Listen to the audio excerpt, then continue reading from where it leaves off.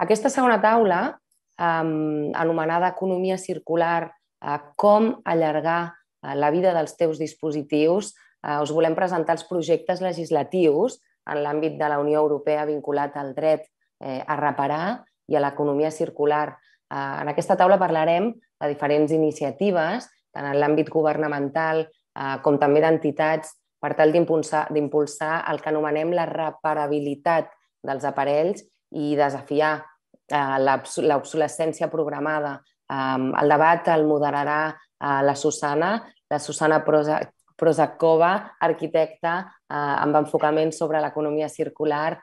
Buenos días, Susana. Y también hola, buenos días. Representant de... ¿Qué tal? Buenos días, ¿cómo estás? Todo bien, ¿qué tal por aquí? Muy interesante la charla antes. Muy bien, muchas gracias, Susana, por moderar también esta mesa y de verdad que estamos contentas de tenerte con nosotras también conectada aquí. Te paso la palabra para que nos presentes este panel y también a sus panelistas. Susana, muchas gracias. Muchas gracias igualmente por la introducción. Si os parece, pasaré a inglés porque tenemos unos ponentes que también, bueno, hablan varios idiomas, así lo hacemos un poquito más cercano a todos.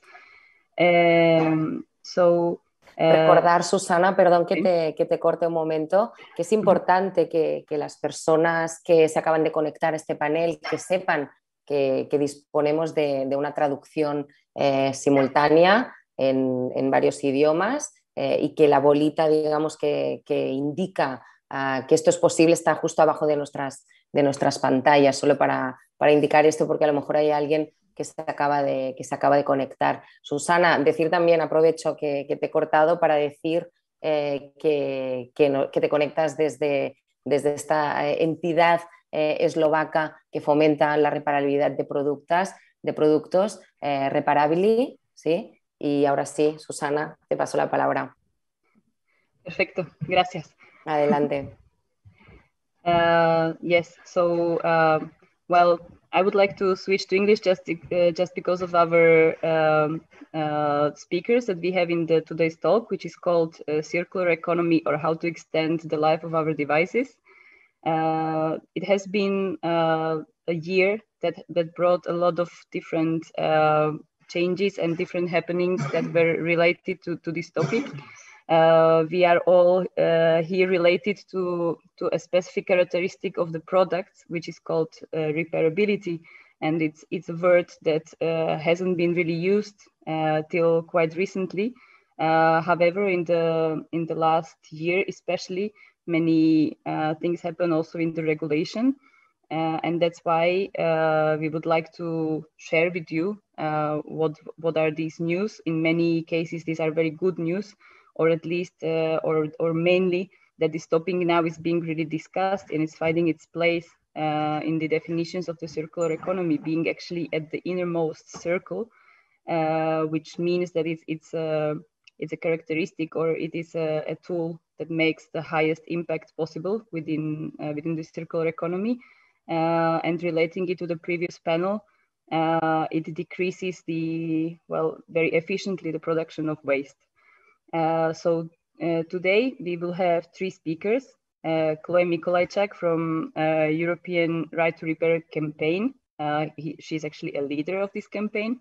Laetitia Vasseur, I hope I have read properly your name, Laetitia, then please correct me, from HOP, Halt Obsolescence Programme from France. And then we have David Franquesa from e-Reuse, who is our local colleague, let's say from Catalonia, Spain. So they will be presenting us the three different topics related to the repairability and to the actual state of that and legislation in Europe. The first speaker, Chloe, her speech is called "The Future of the Right to Repair in Europe, Opportunities and Challenges of Ambitious Legislation." And I would like to tell you something about Chloe before she starts to speak. We have known each other since quite some long time because we have been collaborating in the Right to Repair campaign. Chloe, she's an environmental justice activist and campaigner for the Right to Repair European campaign since its launch in 2019. Prior to this, Chloe volunteered for Fashion Revolution in Belgium and created the Green Seeds Project, a sustainability education initiative for high school students. So Chloe, a very experienced campaigner, please go ahead and start your presentation. Hi, Susanna. Hi, everyone. Thank you so much for having me today. I'm really, really happy to share about what's happening at EU level.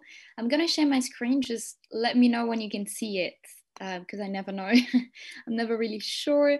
Okay. Can you see it?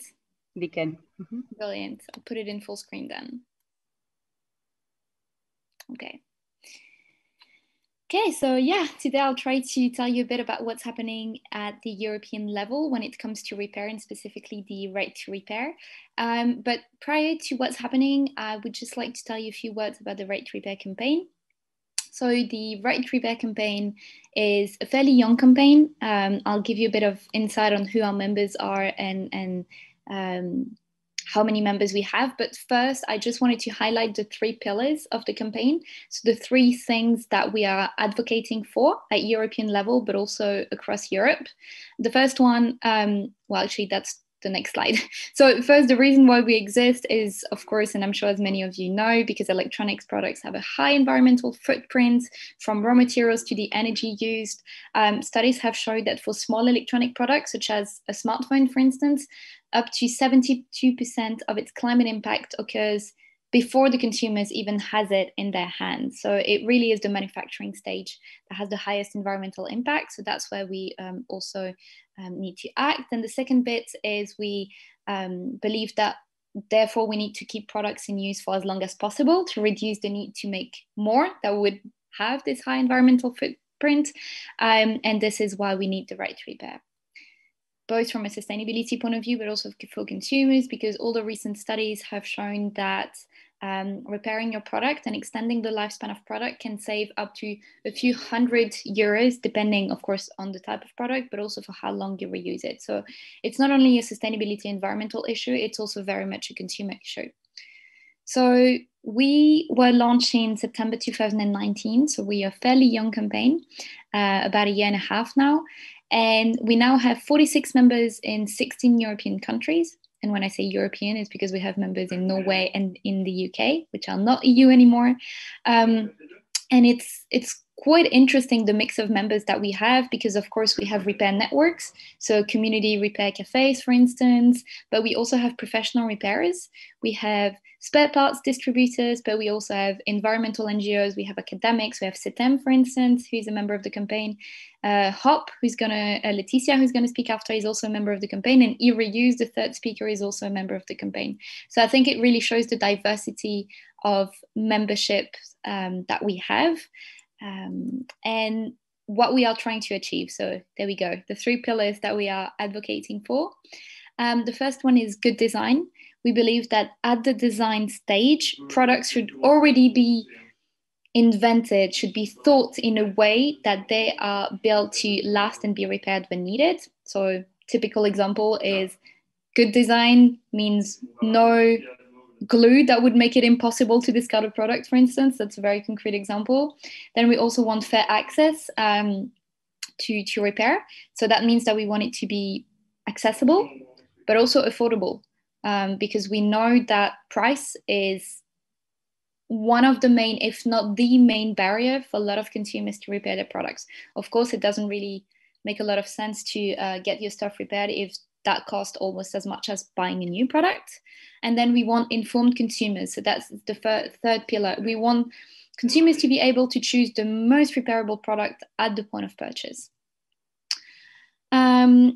So the campaign was started in a context of European policies, very young European policies related to repair. So the first one would be the eco-design repair requirement, which is the second block here. So in 2018, the European Commission started thinking about implementing the first ever repair requirements, which literally just came into force about 2 months ago on the 1st of March. And these repair requirements only apply to 4 categories of products, which are washing machine, dishwashers, TVs, and I keep forgetting the 4th one. But so these are fairly limited, but it's still a great step because it's the first time that there were ever repair regulation at the European level. Then there was a new commission, and as part of their European Green Deal, which is their sustainability strategy, one of the main pillars is what they call the Circular Economy Action Plan, which they released last year, right before the beginning of the pandemic.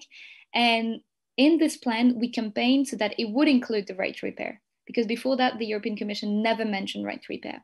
And they did, they committed to right to repair, and they also committed to regulating smartphones, which is a great first step because smartphones had never been regulated at European level. And now, and I use this one as an example, there's quite a lot of new policies that are being developed at European level, which could potentially tackle the issue of repair. It's also in the context of a lot of support from the European Parliament. So in case some of you are not familiar with the way things work at European level, the European Commission proposes the law, and then it is being debated between the European Parliament and the European Council, and then a decision is made. But right now what's happening is that the Council and the European Parliament, they're being very vocal to support ambitious initiatives related to repair. So last year there were 2 votes in the European Parliament where they said that they really supported the European right to repair, they supported EU repair score, they supported access to spare parts for everyone. So now what does this mean is that the ball is in the camp of the European Commission, and now it's up to the Commission to propose some ambitious laws. So it's been a great year, but that also means that concretely there is no real regulation still about repair at European level. So what's happening now? What's happening now is that there's a policy stream which is called eco-design, which is very, very important because this is where repairability requirements, notably related to products, are being discussed. This is the policy stream that was used for the recent regulation on the 4 products that I mentioned. So now they're being discussed, smartphones and laptops are being discussed as part of this eco-design process, which is great. We should be very happy about this. But at the same time, and I'll show it in the next slide, it's problematic that only these 2 products are currently being discussed because of course... Chloe, sorry to interrupt you just a second, but we are just viewing the first slide of your presentation. So I think there is... Oh, you are? Okay. Okay. Hold on. I don't know what happened. Can you see it now? Yes. Okay. I'll just put it back into full screen mode. So the reason why this is problematic, that it's only smartphones and laptops currently being regulated, is that what we want as a campaign is a universal right to repair. And that means that we want these regulations to apply to way more products than just 6, because it doesn't make any sense if it just applies to 6, but also universal in the sense that what these regulations include, such as access to spare parts and repair information, this should be available not only to professional repairers, but also to community repair initiatives, such as repair cafes, but also to consumers like you and I, because otherwise it really restricts the possibility of repair to professionals. It keeps telling me that my sharing is paused. That's weird. Can you still see it?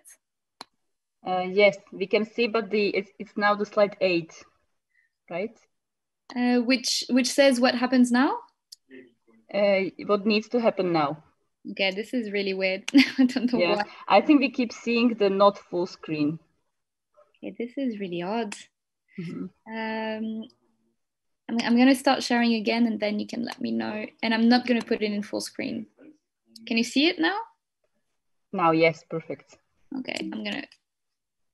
What happens now? Yeah, okay, well, I'll try, and then if it stops again, I'll start again. So it's not universal. This is what I was trying to say. These regulations at the moment, they're not universal, which is a problem, of course. Then they are talking about investigating a EU scoring system, which is also problematic because they have been doing studies for years. And there is, I mean, Laetitia will talk about the French repair index.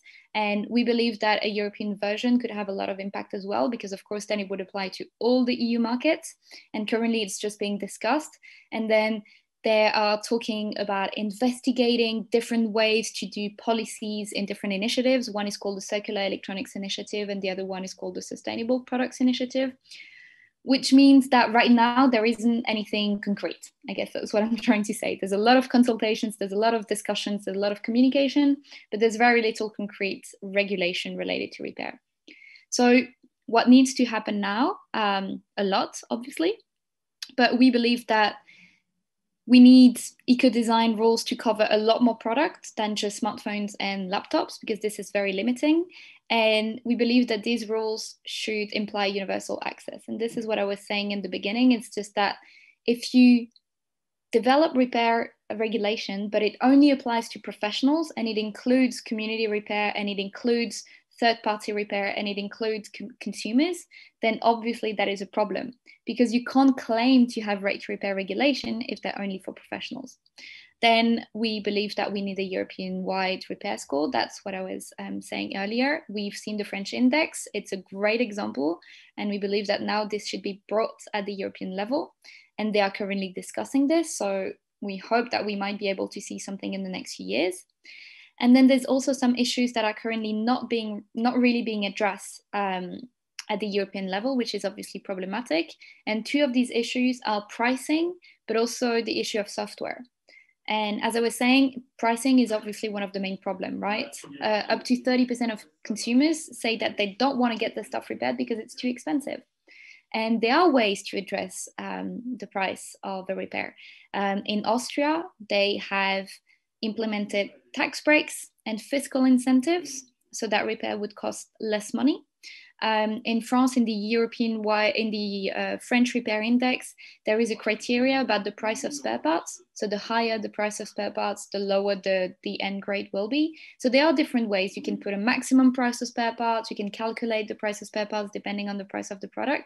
But this really needs to be addressed, because otherwise you may make access to spare parts and repair information as available as possible to a lot of people. If the spare parts are still extremely expensive because the market is controlled by manufacturers, then it won't really change, at the end of the day. And another issue that we believe the European Union should lean into is the issue of software. And that comes in twofold. The first one is that we believe that software should be extended, software updates and security updates, because if they're not, you may end up with a perfectly functioning piece of hardware, but if it's not protected anymore, then what do you do with it, at the end of the day? And then there's the problem that software, we see that more and more, is currently being used as a barrier to physical repair. And I'm going to give you the example of the iPhone 12, which is very worrying. What's happening is that some manufacturers, and in this case Apple, are pairing some parts, specific parts of a product, to a specific product via using the software. And obviously this means that the only people that are going to be able to remove and replace the parts and still have a functioning device will be authorized repairers. So in that case, Apple authorized repairers. So that excludes completely third-party repair. It includes community repair, and it includes consumers. And this is actually very dangerous. And yesterday we were hosting a webinar with some people from the European Commission and some repairers. And they were saying that this is one of the biggest threats that they see in the future, is the use of software to prevent repair. The challenges, so there's a lot happening at European level, obviously, and we will do a lot of campaigning this year, mainly on the issue related to battery, on the issue related to smartphone, on the issue related to software.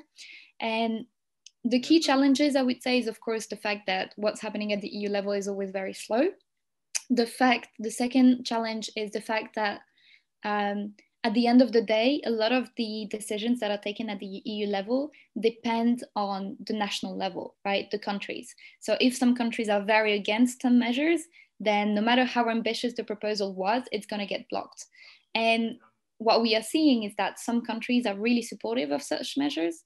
Some countries are way less supportive of such measures. And so this is why I'm going to show it in the next slide, which is the final one. We need a lot of support also at national level. We need people to mobilize as well. We need people to tell their governments that these regulations need to happen, mainly at European level.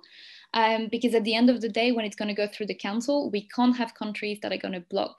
And in some countries, it's actually even worst is that in Germany, for instance, the Environment Ministry is very much in favor of strong, ambitious regulation. The problem is the minister that is responsible of what's happening at EU level is the Economic Ministry in Germany. And they are not so keen on having ambitious measures, let's put it that way. And then, of course, the third challenge, which is probably the biggest one, is the pushback from manufacturer. At European level, which is also true at national level, but particularly at European level, there's a lot of lobbying from industry. There's a lot of meetings happening behind closed doors. There's a lot of untransparency. And we know that last year it was all the announcements. So the EU was announcing that it was going to do a lot of things, but there wasn't anything concrete. This year, this is when the technical discussion are happening. So we do expect a lot of pushback from the industry, but we're ready to expose them. We're ready to explain what's happening and say where they are pushing back. But yeah, these are, I'd say, the main challenges that we are currently facing in pushing for ambitious right to repair regulation. And as always, if you want to get involved in the campaign, if you are an organization that is related to repair, or if you know anyone, or just as an individual, if you want to get involved as well, feel free to reach out.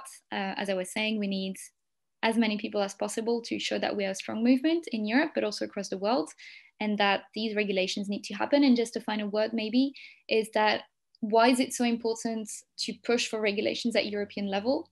It's because the European market is one of the largest in the world. So everyone wants to sell in Europe.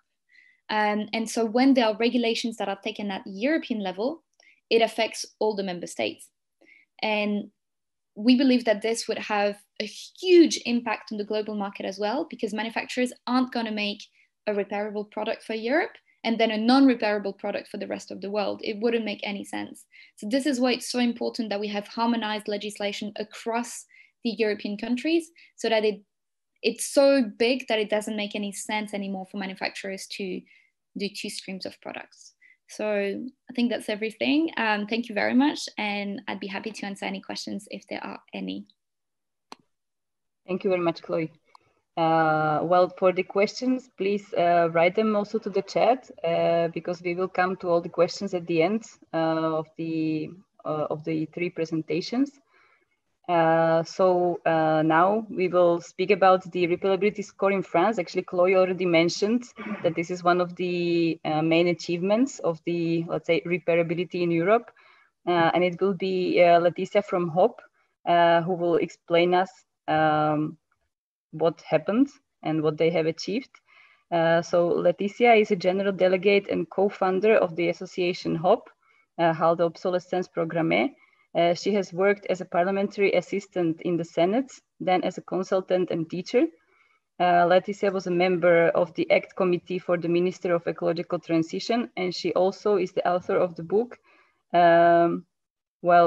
Laetitia, could you please say it in French, because I think I would just not say it right.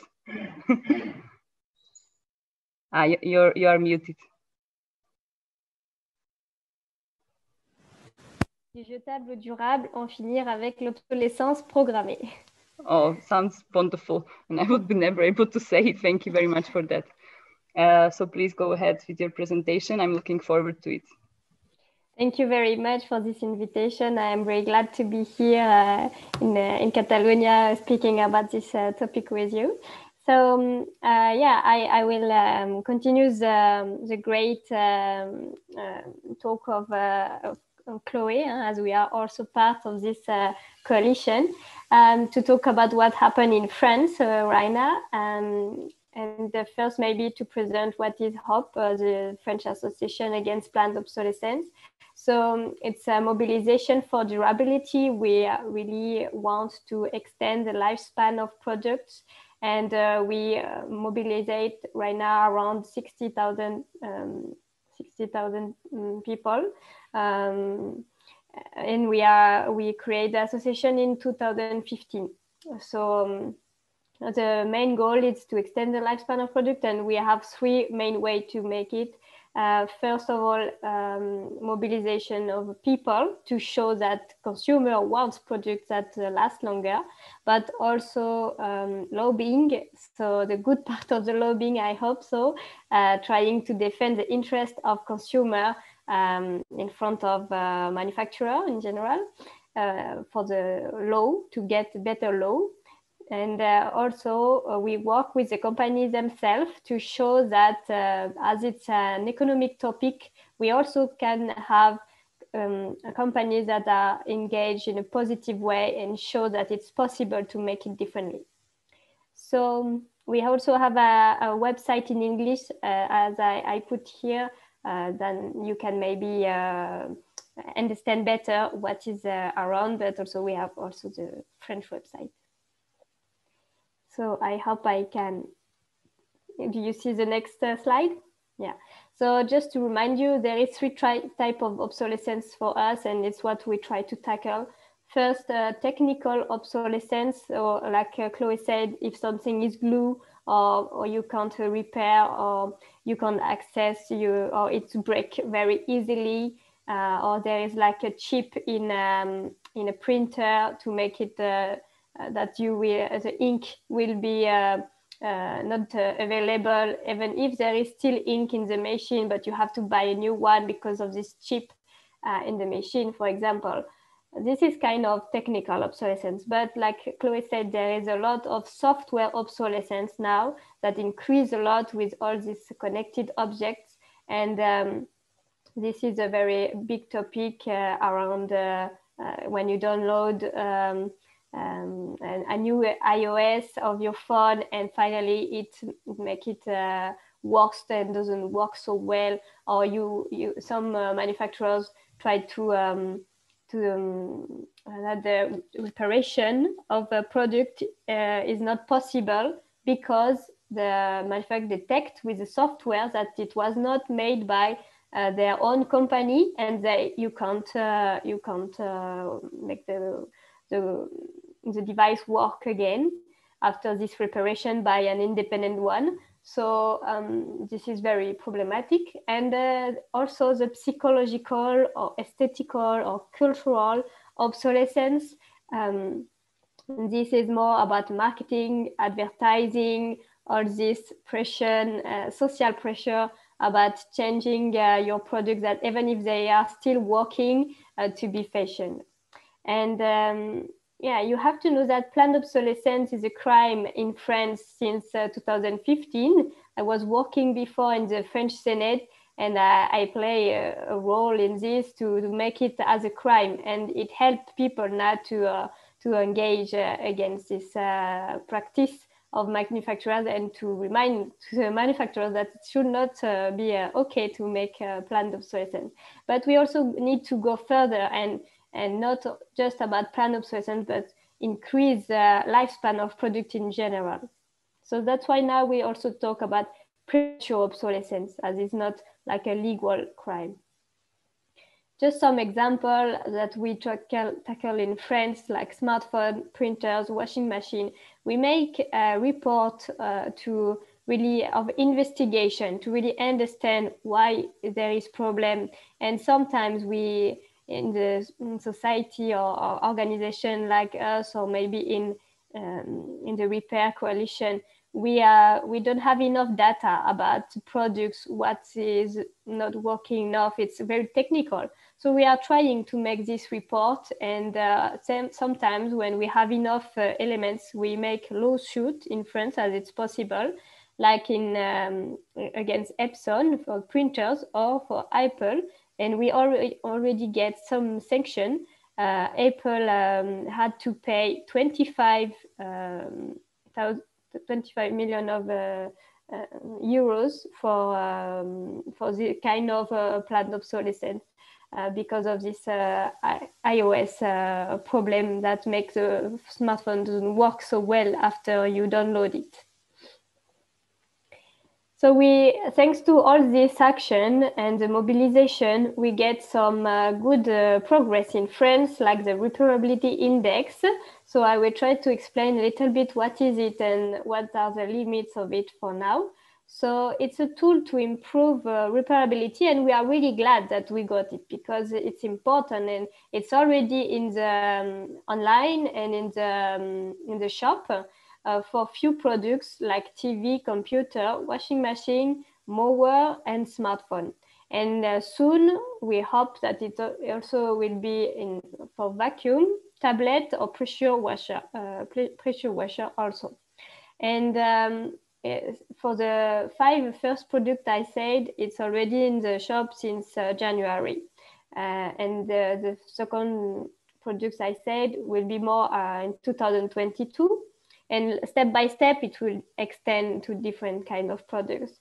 And it has been a long process working with government, with manufacturer, sellers, and reparator, to make this board that you see here with different criteria like documentation, the capacity of removable or to reassemble, sorry, it's a bit difficult to say for me, but like to make it again together, right? It has to be easy to do. And also the price of the spare piece, like Chloe said, is really important. So we are happy we got it in this index. And sometimes there is like a criteria specific on different products because you can't address like a TV, like a mower the same way. So like, for example, for computer, laptop, you have a specific criteria on software. But these criteria are very, well, I think it was a very good job, and we got a lot of good appreciation of it. But sometimes it's not enough. So it's like a first step, and we hope that we can also download this board and have a better version in the future, and specifically for logistical part, and also for the point that you, for example, if you have a good documentation, you have a lot of points. But if you can't even open the machine, you don't have point, but you still have like a note, maybe average note of the index. So we need to make a good balance with what is really important to get the priority, and that this you can have, that will have a very big impact of the final grade. Otherwise, you give a fake image of what is a repairable product. So this is the kind of limits that we try to upgrade and to push, because of course in front of us we have manufacturers who say no, it's perfect like this, or if we repair in our own services, it's okay, we do the best we can. But no, you don't do the best you can. If you, the best for a product that would be repairable is that if everyone can repair it himself, because you have the tools standard that you can buy in a normal shop, that it's not so expensive, can open easily, and the price of the spare piece is easy, and it's not so expensive and easy to find. So, and this index is goes in this direction. You will have more points if it's open to everyone to repair. This was really important for us. But still, it can be improved, and especially also about transparency, because this board I show you, it's what the client can ask to the seller, that the manufacturer had to give to the seller to explain how he gets this final grade. But even if it's a good step, it's not sufficient for us, because, for example, if you go to this category of the criteria that will give you the information about the delivery delay, if you need a spare piece, you ask for it, and you will have a delivery delay. If it's 2 days or 3 weeks or 1 year, it will change a lot your capacity of repair this product. And then the manufacturer put himself a note, a grade, but for you as a consumer, you see a grade and you don't know what it means. Does it mean 2 days, 3 weeks, or 1 year? What means 7 to 10, you know? So this detail is not given to the consumer. So it's quite problematic to really understand how the manufacturer calculates his note and the response engagement that the compromise he have towards consumer. So it's this kind of thing that we want to improve. And I would like to share a good news with you, is that for us, index of repairability is very interesting, but it's really a first step. The revolution will come with a durability index. But first, before to talk about this revolution, just wanted to ask that, to add something that we also get in France, and thanks to my association, is in 2022, so next year, we will also have a repair fund.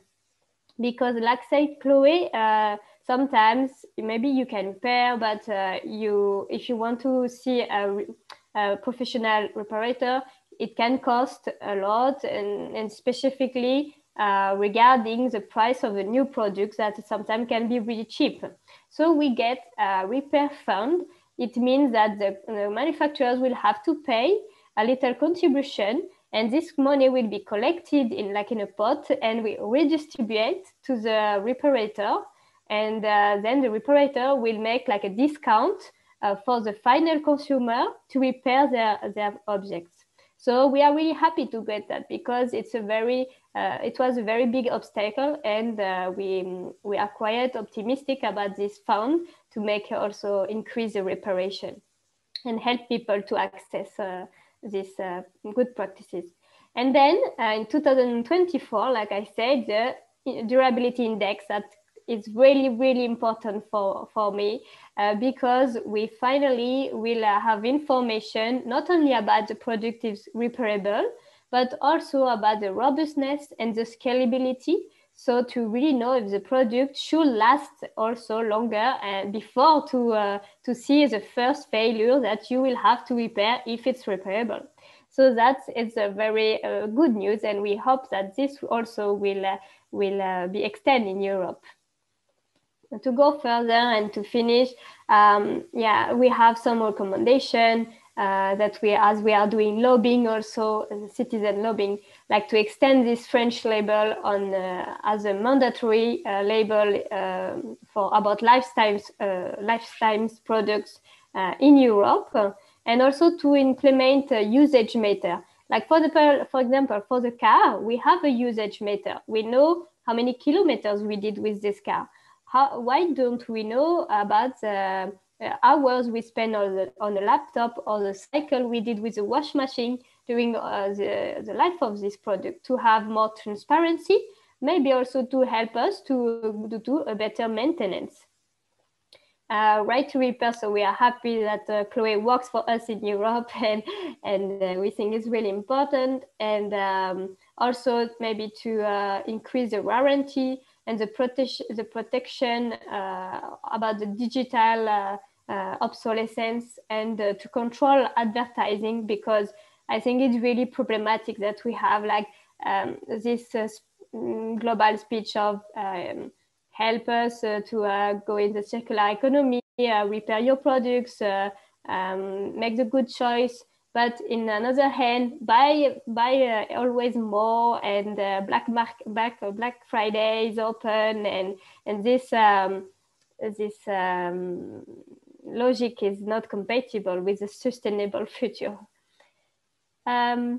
Just to finish, I wanted to show you a good practices also of power of consumer with this platform we made in France, and we give consumer tools to buy products that will last longer, how to make them last longer with some tools, and to repair it easily, to make the warranty effective. This also give brand and ranking to the brand of companies to know if they are repairable or not. And this is like a pressure for consumer towards companies to make them improve. And it works, as we have now more than 20 companies that are voluntary to engage themselves in the durability, to show that it's possible to give products and services that last or contribute to this durability. And it have an impact when we talk about as HOP, as a NGO, but we also have companies that follow this movement of durability. It's also good to have this network of company in France and in Europe. So I will be happy to answer your question, and thank you for your attention. Thank you very much, Leticia. Well, it sounds a bit funny, but I think hope gives hope to the whole Europe. Together, well, with of course all the movement that has been done in France. Thank you very much for that. There have been already some questions, but let's leave them for the end of the conversation. You can see them also in the chat. So you were also speaking about another very important property of the products that actually has to go together with the repairability, which is the durability, because one without another doesn't make sense, or it's not enough, let's say, to keep our products longer. And this is the topic that David Franquesa from eReuse will present us. How we can measure the durability of our devices is the topic. David, bienvenido. Ya lo vemos ahí en la cámara. Pasamos a castellano en este caso. Bueno, ojalá catalán, pero bueno, a lo mejor en alguna próxima charla. David es experto en reuse y los digital devices. Ha fundado varios proyectos. La tecnología para todos, Technology for Everyone, the Reuse UPC Program, ereuse.org y Pangea Circuit y también otros. David ayuda a las compañías y gobiernos para reducir su consumición o su uso de devices. Bueno, aquí me cuesta la traducción de inglés. Y lo están haciendo mediante el reuso de estos equipos y en colaboración de compañías o sociales. Entonces, David, adelante con tu presentación.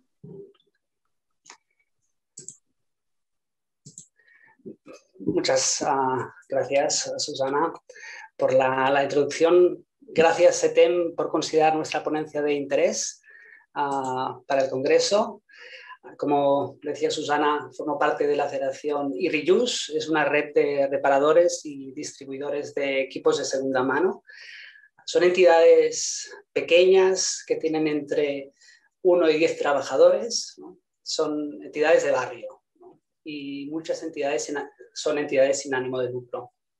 eReuse forma parte de la organización Right to Repair, Europe, que ha presentado Chloe, por lo que de la misma manera pedimos el derecho a la reparación.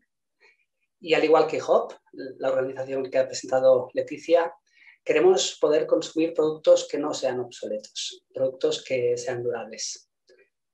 También soy investigador de la Universidad Politécnica de Cataluña, ¿no? Y en el grupo de investigación trabajamos cómo medir la durabilidad de nuestros dispositivos. Y hoy estoy aquí, ¿no?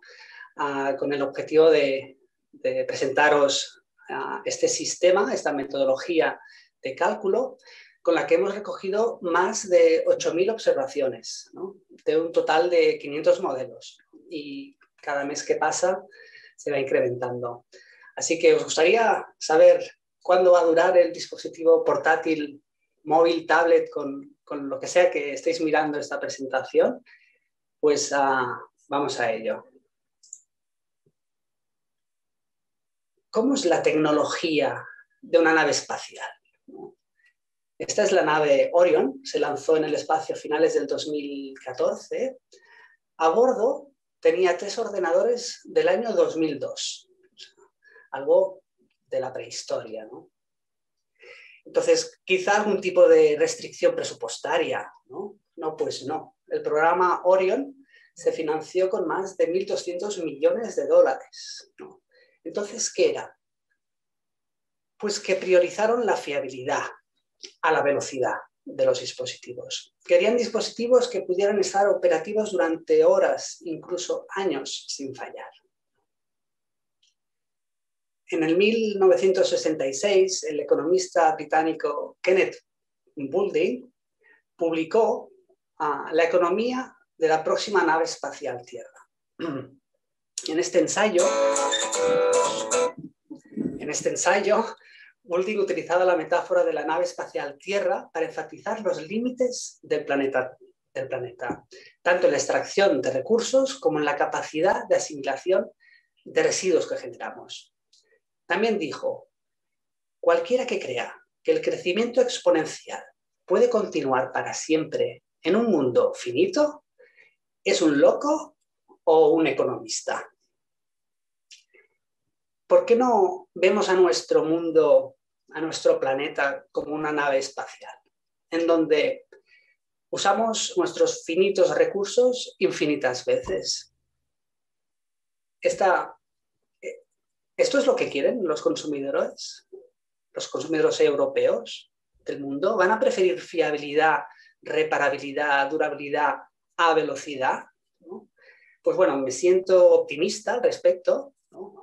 Hace ya unos años que llegamos al pico de la innovación de los dispositivos digitales. Un pico en la innovación, por ejemplo, de un teléfono móvil significa que las funcionalidades que traen los nuevos modelos ya no dejan obsoletos a los anteriores, ¿no? Quizá la cámara mejora un poco, pero no es significativo para cambiarlo. Entonces, por haber pasado el pico de la innovación y porque nuestros economistas se han dado cuenta de que un crecimiento exponencial en un mundo finito no es posible, quizá prospere esta idea, ¿no? Pero hay que preguntarlo a los consumidores, ¿no? Y cuando preguntamos a los consumidores qué es lo que piden, ¿no?, de un teléfono acerca del tiempo de vida, pues tenemos estas dos encuestas. En la primera preguntan a consumidores austríacos sobre la vida útil esperada, la expected, ¿no?, y sobre la real de sus teléfonos móviles. Estos esperan que duren 5,2 años, pero en realidad los dejan en el cajón a los 3. Y en la segunda encuesta preguntan a consumidores alemanes. En media esperan que les duren 4 años y un 9% de los encuestados espera una durabilidad de más de 8 años. Hay otras estadísticas del Centro de Estadísticas Europeo, el Eurostat, ¿no?, que han recogido que un 77% de los consumidores europeos preferiría poder reparar sus móviles a tener que cambiarlos, ¿no? Pues parece que los consumidores europeos hoy, ¿no?, valoramos más la reparabilidad y la durabilidad a nuevas funcionalidades, ¿no? Y bueno, pues entonces ya está, ¿no? Ya lo tenemos, ¿no? Entonces vamos a pedir que pongan unas etiquetas en los productos para que esto salga, ¿no? Que salga cuánto va a durar, ¿no? Pero bueno, aquí está el problema, que no es tan fácil, ¿no? ¿Cómo podemos saber cuánto va a durar un dispositivo? No tenemos esta bola mágica que nos explique el futuro, ¿no? Bueno, aquí es cuando podemos acudir al célebre Einstein, ¿no?, y cogiendo una de sus frases, ¿no?, que decía, si quieres conocer el futuro, mira al pasado. Y esto es justamente lo que hace nuestro método, ¿no? No sabemos cuánto va a durar un modelo nuevo, pero sí podemos saber cuánto han durado los modelos anteriores, ¿no? Algo es algo. Ahora entramos en unos temas un poco técnicos. Solo hay 4 conceptos que se deben entender para comprender cómo medimos la durabilidad, ¿no? Y bueno, todo dispositivo, ¿no?, pasa por distintas fases, ¿no? Hay el lanzamiento del producto, es la fecha de release, ¿no?, cuando salió al mercado, cuando se vendió, cuando empezó a usarse. Aquí ya está en manos del consumidor. Cuando este lo descarta, se recoge, va a un centro, pongamos centro de reacondicionado de e-reuse, ¿no? Después se revende, se reusa, ¿no? Entra la segunda mano y pues pasan, pues, vamos a ver, 4 años, se descarta, queda en el cajón y después llega a un centro de reciclaje que lo recoge y hace este registro, ¿no? Y finalmente se recicla. El primer concepto importante es la vida útil potencial, la potential useful lifetime, que sería el tiempo que transcurre desde el lanzamiento del producto hasta, ¿no?, la release date, hasta su recogida en un centro de reciclaje, de la que tenemos esta fecha de registro. Entonces, estamos de acuerdo que el tiempo de vida potencial sería de 9 años, ¿no? Se fabricó en el 2013 y se recicló en el 2021. Vamos al segundo concepto. El segundo concepto es la vida útil, el useful lifetime. O sea, el tiempo que en realidad el dispositivo, que ha sonado antes, que quizá vuelve a sonar, está en manos del usuario, ¿vale? Que empieza en la compra y hasta que se deshace de él, 2 años aquí, en este primer ciclo, o se revende, se usa de segunda mano, ¿no? Y se descarta 4 años más, en total sería 6 años, ¿no? El useful lifetime.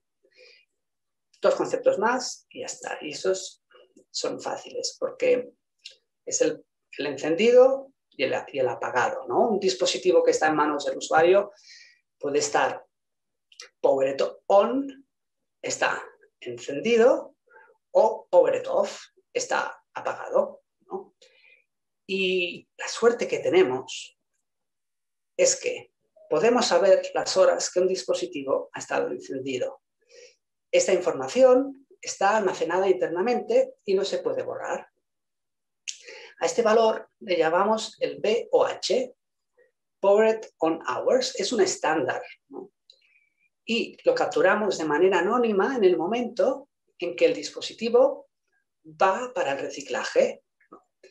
En este ejemplo tenemos una lectura de 40.000 horas, o sea que durante estos 2 más 4, en total 6 años, ha estado en manos del usuario 40.000 horas encendido.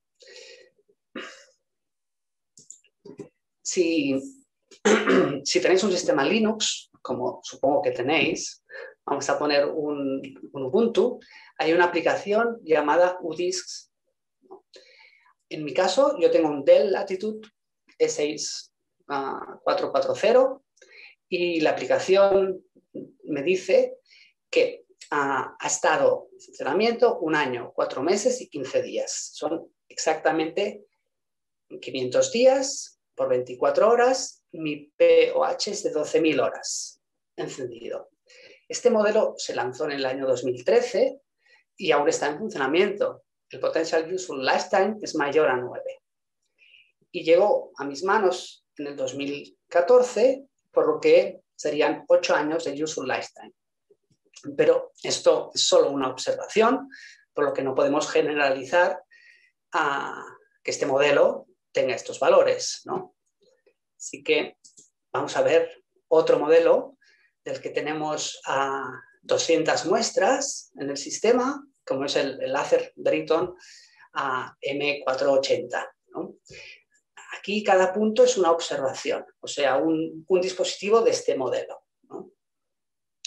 En el eje de las I's tenemos el POH, el Powered On Hours, y en el eje de las X los años de calendario, que si recordáis son los años transcurridos entre la fecha de lanzamiento del modelo y la fecha de recogida para su reciclaje definitivo. Y algunos datos interesantes es, por ejemplo, la media de horas que ha estado encendido es superior a 18.000, ¿no?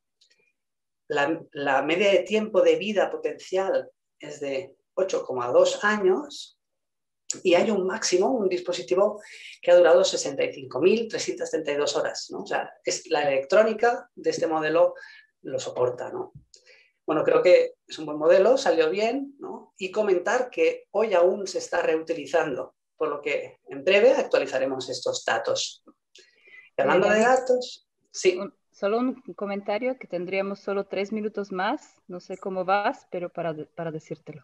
Vale, gracias, Susana. Para poder generalizar la durabilidad del modelo necesitamos tener muchas observaciones de este modelo. Aquí un resumen de las observaciones que tenemos por marca, ¿no? En total estamos observando unos 400 modelos y tenemos estas 8.000, más de 8.000, ¿no?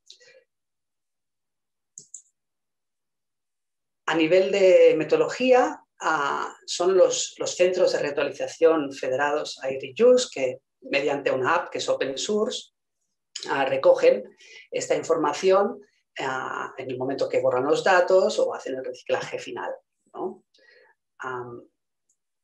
El powered on hours, las horas que ha estado encendido, ¿no? Bueno, comentar que cada vez hay más centros de reutilización federados a reuse que colaboran, de hecho están para intercambiar buenas prácticas entre las entidades, compartir recursos, compartir herramientas, ¿no? Incluso compartir dispositivos, porque hay centros que se especializan en ciertos modelos, ¿no? Y compartir datos, porque la información que os estaba explicando pues nos permite medir el tiempo de vida, ¿no? Potencial de un dispositivo, que viene a ser su potencial de ser reutilizado, ¿no? Y es justamente esto, que el centro necesita antes de invertir tiempo reparando un equipo, saber si va a valer la pena, va a compensar, ¿no? A su tiempo, ¿no? para sostener su actividad, ¿no? Entonces, las etiquetas del pasado nos hablaban de datos, CPU, procesadores. Yo creo que esto ha llegado ya es una commodity como el agua, la luz, ¿no? Y el presente nos habla de etiquetas pues, más de impacto, ¿no? Es 100% reutilizado, calidad asegurada, ¿no? De reacondicionado, materiales reciclados, cero carbón, y respeto a los derechos humanos en la cadena de producción, ¿no? Incluso materias primeras, ¿no? Y en el futuro, ¿por qué no? ¿Por qué no imaginar poder saber las horas, ¿no? Que ha estado, que puede llegar a durar encendido, ¿no? o estar disponible a manos, ¿no? De los usuarios? Entonces, bueno, a nivel de call to action, si sois reparadores y distribuidores de equipos de segunda mano, os invitamos a uniros a la red. Si sois una administración pública o una empresa, tratar de comprar productos que sean durables y reparables. No solo pensar en la garantía, ¿no? Porque si un equipo con una larga garantía no es reparable, cuando llegue al centro de reutilización, eso no se podrá reutilizar, irá directo al reciclaje, ¿no? Entonces, y también pensar en la compra de segunda mano, ¿no? Porque un equipo de segunda mano es muy fiable, ha estado funcionando 10.000 horas antes, ¿no? No va a fallar, ¿no? Como la nave de Orion, ¿no? Y a las organizaciones de consumidores, pues, bueno, estos datos son abiertos, la metodología se publica y el software es open, así que, ¿por qué no colaborar y recoger más datos, ¿no? Para llegar aquí? Y bueno, y así ya termino. Me gustaría, ¿no? que si hay preguntas al respecto. Se ha intentado explicar, ¿no? cómo medir la durabilidad, de qué manera, ¿no? recogemos estos datos y el poder que estos datos pueden tener a manos del consumidor, ¿no? Que cuando compre un producto no sabrá cuánto va a durar, pero puede premiar a los fabricantes que en el pasado, ¿no? Han hecho productos más durables, ¿no? Yo creo que esto puede generar un gran cambio sistémico, ¿no? Y bueno, y esto es todo y muchas gracias por vuestra atención. Muchas gracias, David, que bueno, es muy interesante. Yo creo que no sería mucho para hablar una horita sobre este tema también. Espero que abran preguntas. Tenemos muy poquito tiempo, de hecho, a esta hora ya hubiéramos tenido que acabar con todo. Pero bueno, yo creo que ha sido un tiempo usado muy, muy útil. Vamos a ver las preguntas que están en el chat. Pues veo una para Leticia. Leticia, I will switch to English now. We have a question here from Judith from SETEM. Who controls that the index that companies give to themselves is real and the criteria are met? This was, I suppose, to the part where you were explaining the repairability score, right?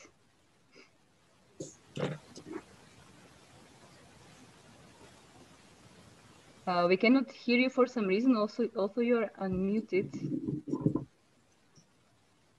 Not yet. Now, can you listen? Right.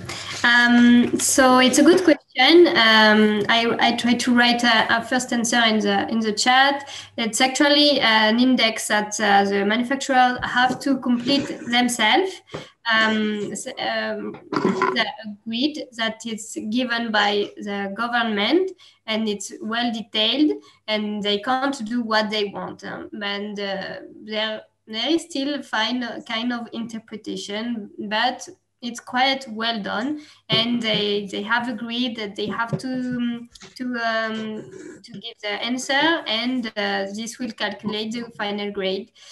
After what happened when they give this information, it's a control of maybe first of all the companies themselves that will compare, and if they see that they're in the competition, they find the concurrence who write a very good grade and they don't understand, they think it's false, they will maybe be the first one to say, what did you say, it's false.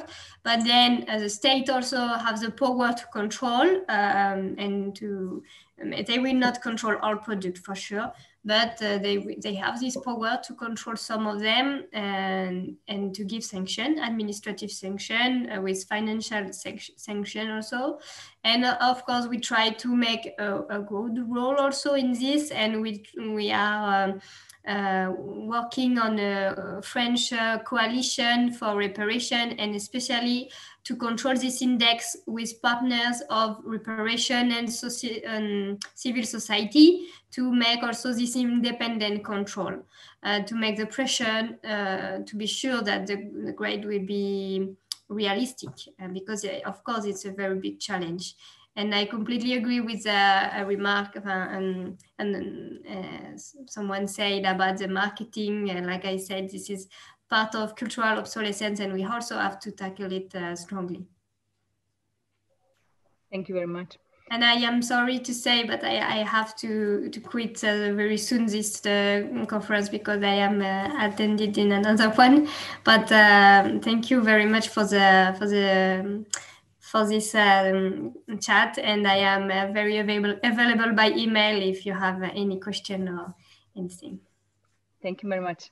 Thank you. Well, I think also we will have to conclude just very soon, but there is one last question that would be interesting to respond. And it is when we will have the index of durability here.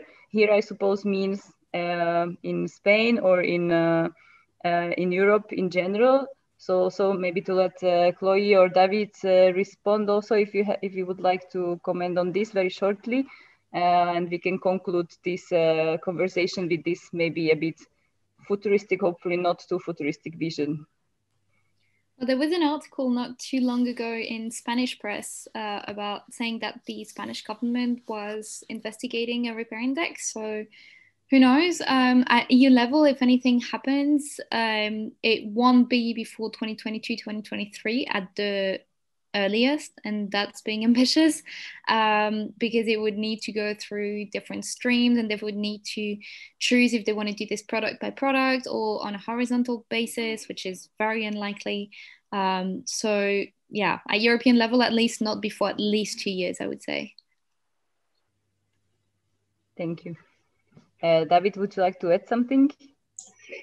Sobre el índice de reparabilidad, acabo de mandar un enlace al chat con una consulta pública, ¿no?, que finaliza a finales de mayo, así que es momento para aportar. Y a nivel de durabilidad ha salido una recomendación europea a cómo medir la durabilidad en teléfonos móviles, y a mediados de este año se trabajará a nivel de laptops, ¿no? Así que, bueno, se está trabajando en ello. Fantástico, yo creo que esto es una muy buena noticia para los que han preguntado y todos nosotros también. O sea, eso confirma un poco la tendencia que vemos en Europa, que en Francia están más adelantados con este tema, pero hay actividad también en otros países que luego, si veis en el repair.eu, bueno, salen las noticias de los países que también pues están participando en estas iniciativas. Entonces, bueno, de nuevo, muchas gracias a todos. Many thanks to all. I think there has been a lot of interesting information. We all are very happy to respond any other questions and be in touch. So, well, many thanks also to SETEM for organizing this whole Congress and putting the focus to the environmental and social topics as well. Thank you.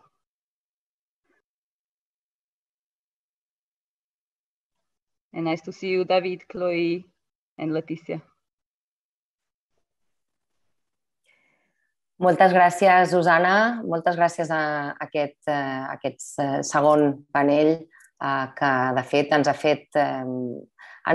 d'alguna manera ens ha animat perquè ha estat com una taula enfocada a les solucions una mica, no? Hem vist persones que estan lluitant, no?, per aquest dret a la reparació. Hem posat una mica d'esperança sobre què podem fer també amb els nostres residus, però també per posar consciència en com consumim. La Chloe de European Right to Repair Campaign, el dret a reparar, ens ha presentat les iniciatives de productes sostenibles també, hem parlat de normes d'ecodisseny, no?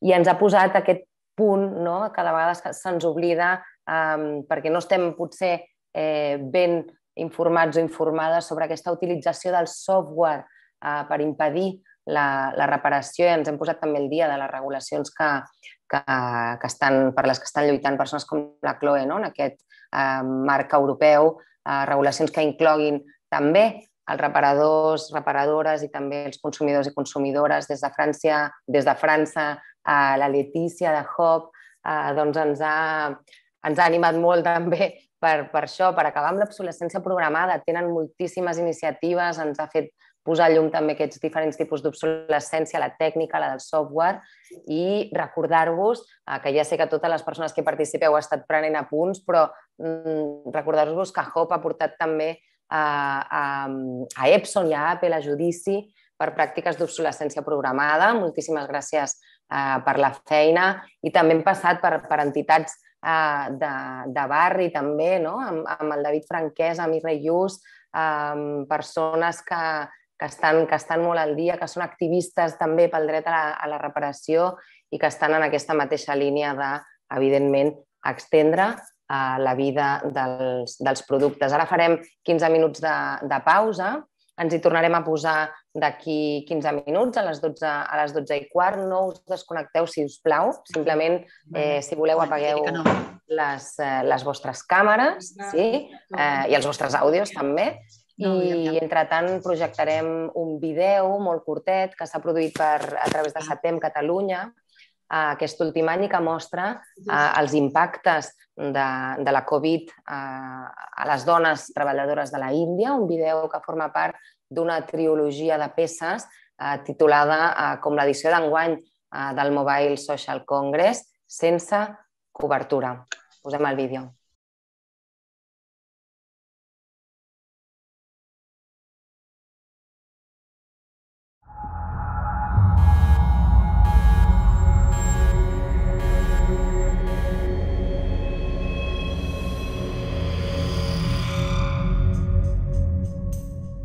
அம்மா அப்பா ரொம்ப கஷ்டப்பட்டு எங்களை வளர்த்தாங்க. ஏன்னா அப்பா வந்து சின்ன வயசுல ஆக்சிடென்ட் ஆனதால் அம்மா தான் வீட்டு வேலை செஞ்சு காப்பாற்றினாங்க. எனக்கு அப்புறம் 3 பேர் இருக்காங்க. தம்பி ஒரு தங்கச்சி 2 தம்பி இருக்காங்க. ஸோ அவங்களுக்கு முன்னாடி நான் தான் இருக்கின்றதால நான் 10th படிப்பு முடிச்சுட்டு அப்போவே கம்பெனியில் பசங்க கிட்ட கேட்டு கம்பெனியில் போய் ஜாயின் பண்ணிட்டேன். திருச்சிலேருந்து நான் வரேன்.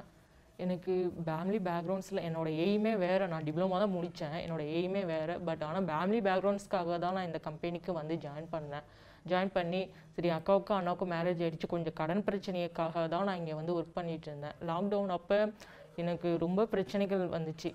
இங்கேருந்து பஸ்ஸுக்கு வீட்டுக்கு போகிறதுக்கு அமௌண்ட் எதுவுமே இல்லை. நாங்கள் வந்து கேட்டோம்.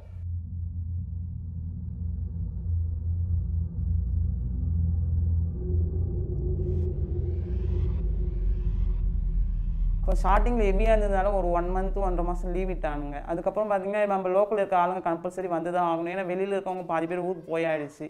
ஊருக்கு போனதால் இங்கே இருக்கவங்க வந்து தான் ஆகணும் அப்படின்னு சொல்லிட்டு நாங்கள் இங்கே ஸ்ரீபெரும்புதூர்ல நான் ரூம் எடுத்ததால் இங்கே கண்டிப்பாக நீங்கள் வந்து ஆகணும்னு சொல்லிட்டு அப்படிங்கிற மாதிரி அவங்க ரொம்ப ஃபீல் பண்ணாங்க. ஆனால் இவங்க வந்து எல்லாமே ஸ்பெஷலிஸ்ட் நாங்களே கொடுக்குறோம் அப்படின்னு சொல்லி தான் கூட்டிகிட்டு வந்தாங்க. ஏன்னா இங்கே வந்த ஒட்டியுமே நாங்கள் 15 நாள் வந்து தனிமைப்படுத்தி வச்சு தான் நாங்கள் ஹாஸ்டல் மூலியமாக தனிமைப்படுத்தி வச்சுட்டு அதுக்கப்புறம் தான் நாங்கள் கம்பெனிக்கு அலோ பண்ணுவோம் அப்படின்னு சொன்னாங்க. ஒரு 2 days மட்டும் தான் ரெஸ்ட் எடுக்க விட்டாங்க. அதுக்கப்புறம் நீங்கள் உடனே வாங்க அப்படின்னு சொல்லிட்டாங்க. எப்பயும் நார்மலாக இருக்கிற மாதிரி தான் ரன் பண்ணிட்டு இருக்காங்க சார் கம்பெனியை. அதே மாதிரி பார்த்தீங்கன்னா இப்போ கொரோனா இஷ்யூ போயிட்டு இருக்குன்னு சொல்லிட்டு டெம்பரேச்சர் செக் பண்ணுறது அந்த மாதிரி பிளட் செக் எதுவுமே உள்ள கிடையாது. சும்மா நார்மலாக சானிடைசர் போட்டுட்டு நீங்கள் எப்போ போல உள்ள கண்டினியூ பண்ணுங்க அப்படின்னு சொல்லி உள்ளே அலோவ் பண்ணிட்டானுங்க. இந்த கொரோனான்றதால கொஞ்சம் கேப் விட்டு இது பண்ணுறது அந்த மாதிரி எந்த ஒரு இதுவுமே ஸ்டேஜில் மாறல. எல்லாமே அப்படி தான் யூஸ்வலாக எப்போவுமே போகிற மாதிரி தான் போயிட்டு இருந்தது. அவங்களுக்கு தேவை ப்ரொடக்ஷன் ரன் ஆகும், அவ்வளோதான். அதுதான் பார்த்தாங்க. இல்லை எல்லா கம்பெனி பொறுத்த வரைக்கும் டெம்பரேச்சர் செக் பண்ணிவிட்டு சொல்லிட்டு தான் எல்லாருமே உள்ளார போவாங்க. இங்கே அப்படி கிடையாது. டக்குன்னு உள்ளார போயிட்டு லைனில் போய் ஒர்க் பண்ணணும் அப்படிங்கிற மாதிரி தான் எல்லா இதுலேயுமே வந்து ஹேண்ட் வாஷ்லாம் கொடுப்பாங்க. பட் ஆனால் இங்கே எந்த ஒரு ஸ்டெப்பும் கிடையாது. ஒர்க் லோடு ஹெவியாக இருந்ததுன்னா எதனாலனா பாதி பேர் ஊருக்கு போயிட்டாங்க. ஸோ அதனால எங்களுக்கு ரொம்ப ஹெவியாக இருந்தது லோடு. அதுவும் இல்லாமல் அந்த டைத்தில் தான் அவங்க வந்து பண்ணி தான் கம்பல்சரி பண்ணி ஆகணும் அப்படின்ட்டு. மெயினாக பார்த்தீங்கன்னா உள்ளே வந்து ஸ்டேஜுக்கு ரெஸ்ட் ரூம் போகிறதுக்கு மெயினாக கஷ்டமாக இருக்குது. நான் ஆல்ரெடி உங்களுக்கு சொல்லியிருந்தேன். ஸோ என் ஸ்டேஜில் நான் ஒரு ஆள் பார்க்குறதுக்கு இன்னொரு ஆள் போட்டாங்கன்னா அவங்க நான் ஆள் மாற்றியாலும் அந்த ஸ்டேஜுக்கு செய்யறதுக்கு கம்ஃபர்டபுளாக இருக்கும். ரெஸ்ட் ரூம் போகிறதோ இல்லை லஞ்சுக்கோ எதுவாக இருந்தாலும் ரொம்ப கம்ஃபர்டபுளாக இருக்கும் ஃபீல் பண்ணுறேன். செகண்ட் பார்த்தீங்கன்னா வந்து ஃபுட்டு இப்போ வர ரொம்ப நல்லா இல்லை. ஏன்னா கொரோனா டைமில் அப்போ வந்து பொல்யூஷன் கம்மியாகிடுச்சு. ஏன்னா கொரோனா டைமில் வந்து நிறைய பொல்யூஷன் ஜாஸ்தியாக வரணும் அப்படிங்கிறதுக்காக ரொம்ப ப்ரெஷர் பண்ண ஆரம்பிச்சிட்டாங்க. பிள்ளைங்களை போட்டு ரொம்ப டார்ச்சர் பண்ணி ஆரம்பிச்சுட்டு இப்படி பசங்க வராத இடத்துக்கு மேன் பவர் விடுறதுல எல்லாமே ஷேரிங் பண்ணி தான் ஒர்க் பண்ணணும் அப்படிங்கிற மாதிரி ரொம்ப ப்ரெஷர் கொடுக்க ஆரம்பிச்சிட்டாங்க சார்.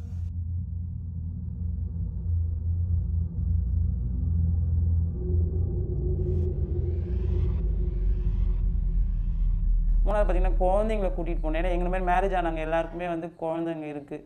ஸோ சைல்டு பார்த்துக்கிறது உள்ள ட்ரெஸ் குழந்தைங்கள பார்த்துக்கிற ட்ரெஸ் மாதிரி எதனா ரெடி பண்ணாங்கன்னா ரொம்பவே நல்லாயிருக்கும்.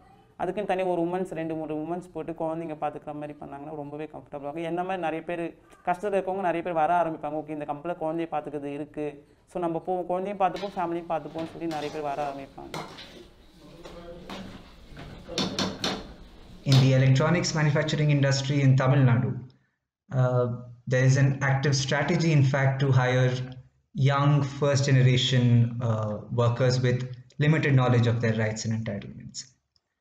The real reason is that young women in a place like Tamil Nadu tend to be docile and much less likely to voice grievances before what's often a male-dominated management.